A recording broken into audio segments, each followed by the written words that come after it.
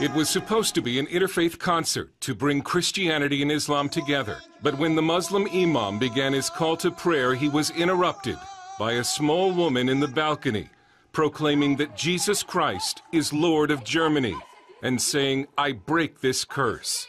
She also invoked the name of Martin Luther and warned the audience that what was happening was a lie.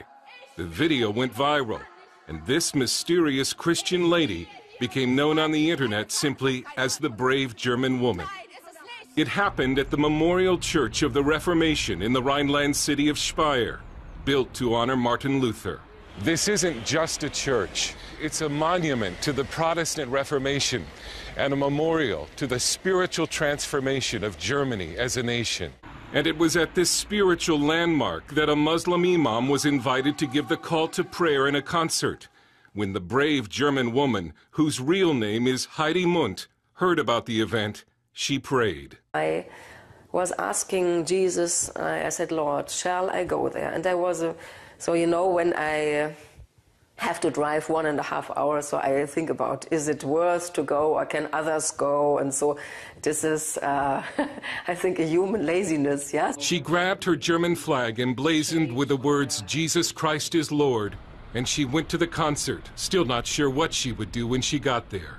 Till the imam started with his shouting, I did not really know what to do. I had my thoughts, but I was not sure. I was just prepared for what God wants me to do. Then the Muslim call to prayer began, and Heidi said she felt something rising up inside her.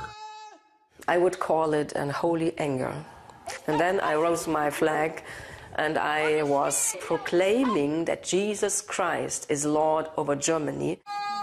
Jesus Christus allein ist Herr über Deutschland. Ich zerbreche diesen Fluch. And by purpose I broke this curse, because this Allahu Akbar, they say with it, only Allah is the Lord.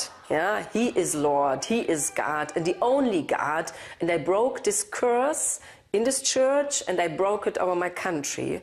And she repeated the words of Martin Luther in 1521, after he refused to recant his faith in Scripture alone. "Here I stand, I can do no other."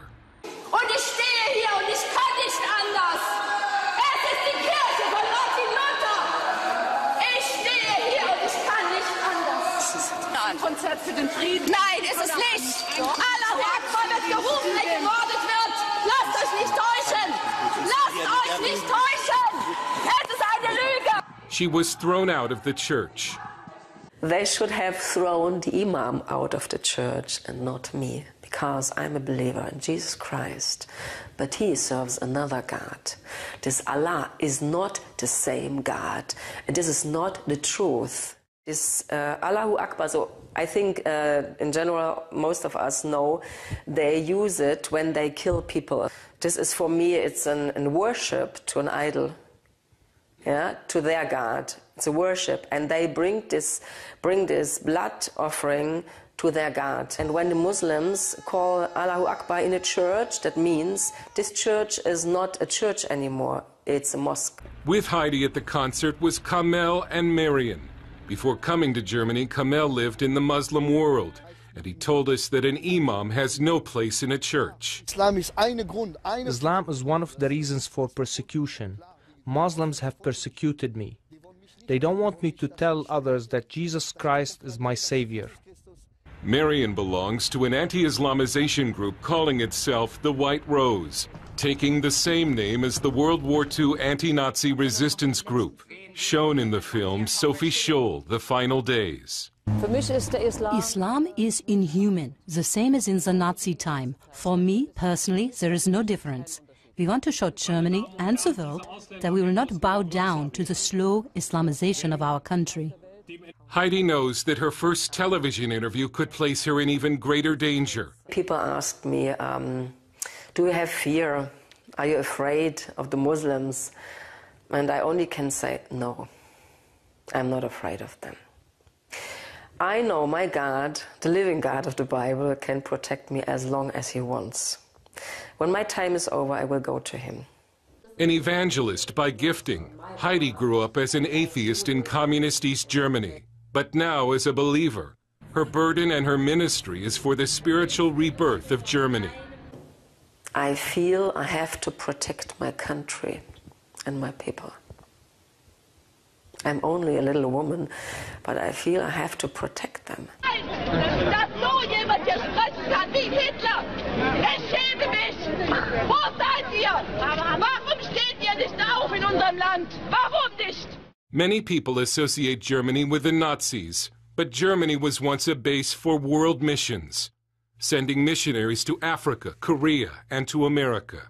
Heidi Mundt is trusting God to do a miracle in what today is a very wealthy, and some would say, spiritually dead nation. Well, nothing is impossible for my God. Nothing. Nothing, nothing, nothing. From a human point of view, I feel that our country is lost. It's already lost. It's done.